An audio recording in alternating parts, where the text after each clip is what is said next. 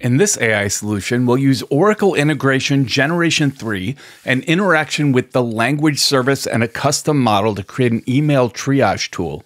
In our example scenario, a user has several Outlook accounts, though this solution will work with other email providers as well, and those accounts are receiving emails for different audiences. Most of these emails follow set rules with known fields, but also some human text, so we'll look at training the model to recognize them, highlighting things like dates, which team was asked for help, and the type of incident. OCI Language Service provides several operations, including language detection, named entities, and text classification. We'll use OCI Language Service entity recognition, and after recognizing the entities, our tool will write a service request to the database.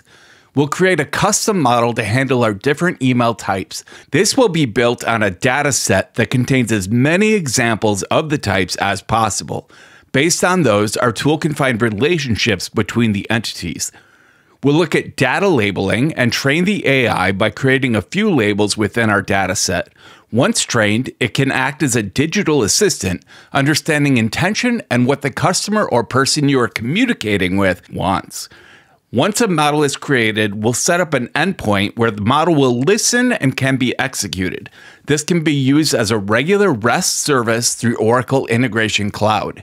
In the end, we're building a system for analyzing, identifying, and triaging emails from multiple accounts, saving time and money. This is a great example of how Oracle Integration and OCI Language Service can be highly useful. Thanks for watching.